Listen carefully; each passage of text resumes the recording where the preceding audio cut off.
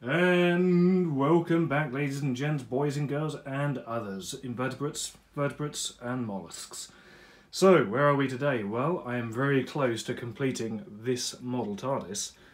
It's now a model rather than a toy, and I think it looks pretty decent, actually, when you consider that's what the toy sort of looked like. I mean, I have started modifying this many years ago and sort of abandoned it, but there we go. I like the colour choice. And I do like the graphics. In fact, that's just a rough graphic in there at the minute. Kindly rebuilt by a friend of mine called Jared over in Australia, and the same with this down here. I provided him with some graphics, and he did his jiggery pokery, and that's what we have. In fact, speaking of the graphics, here is a little test sheet.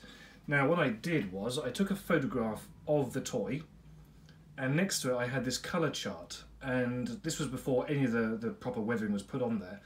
And I said to him, could you please match this colour chart in Photoshop so you can get a true colour match to this. And then with that, using the graphics I've given you, just modify it. So here, these graphics here, you can probably just about make it out, but they are all very slightly different. So what he's done is once he's colour graded this image to being a true representation of that, not on my printout by the way, but just in the computer, he then took various colour points and applied it to there. So then what I had to do was take this bit of paper and hold it up against this and see which one was the closest match. Now it's not going to match terribly well now because since I've done this, this has actually been weathered, so there's black on it. Listen, another police car. Wouldn't be one of my videos without a police car going by. So anyway, I chose actually the control. I did have a look at the next one down, which was slightly lighter, but that doesn't really matter. That was sort of close enough. And I went for this one, so the colour mix or pick was taken from just up there. So that's what we ended up with. And actually, like I said, it's looking pretty good. I just have to properly stick it in there. That's just a rough in. Now, just as a point of interest, one of the things I never like about the toys is this graphic. It's completely wrong, and it just makes the toy look, well, a bit weird. However, let me just take one of these roughs and see if I can place it in. There we go. In. What a difference that makes. I mean, obviously it's not accurate because it should span the entire sign box, but just that on its own, and also this, yes, I know this is not correctly cut, this was just a quick rough cut just to throw in, but even so, I think that looks a hell of a lot better, don't you think? Don't you agree? I do. Well, I would do. I can't disagree with myself. So to complete this model, all I've got to do is resolder this back over to there, because when I went to paint it and I took the base off, I knew it was going to happen, but I ended up dislodging that, so I've just got to resolder that. And then once that's done, take the doors, fill them in the hole here, and then screw the base on, and then put the bottom base back onto that. And that will be done. So soon I will be personally taking this to the person who has commissioned me to do this. So I'll be taking a little bit of a trip, and if you're lucky, you might be able to come along as well. We'll see about that. So this pretty much wraps up this section on that TARDIS model.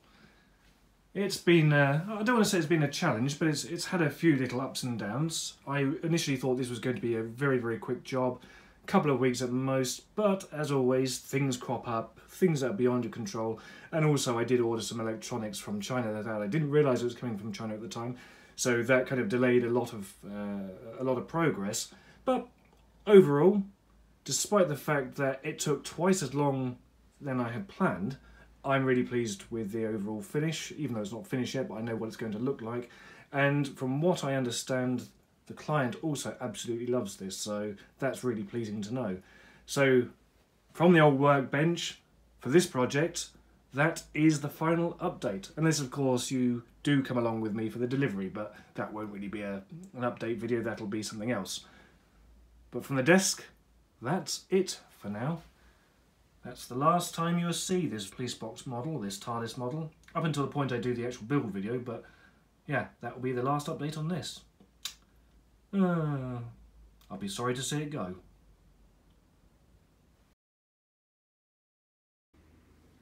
Hey, back at the desk. Cheers. Oh, there's nothing in there. Oh well. Let's crack on with this. So we're at the desk, and as usual that means it's channel update time.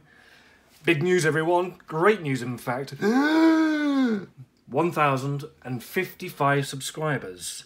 I mean, okay, the last video that I put up, which was this, pushed it into 1,000. In fact, I missed it. It happened while I was in bed. And I've been a bit busy, so I've not been able to come back and sort of do a video dedicated to it, but 1,055 subscribers. You don't know how happy that makes me feel. It kind of gives me a sense of vindication, and I'm in with the big boys now. I'm not really.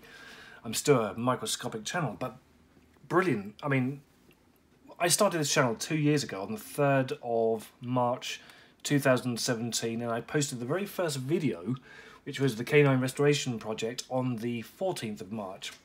And I had no subscribers back then, obviously. You can't just start a channel with subscribers unless you buy them, and I wouldn't know how to do that. And even if I did, I still wouldn't do it. But it's taken me 2 years to get to this point, and I have to say, I'm really, really, really pleased. And I'm over the moon with all of you who've subscribed, so I can't thank you enough.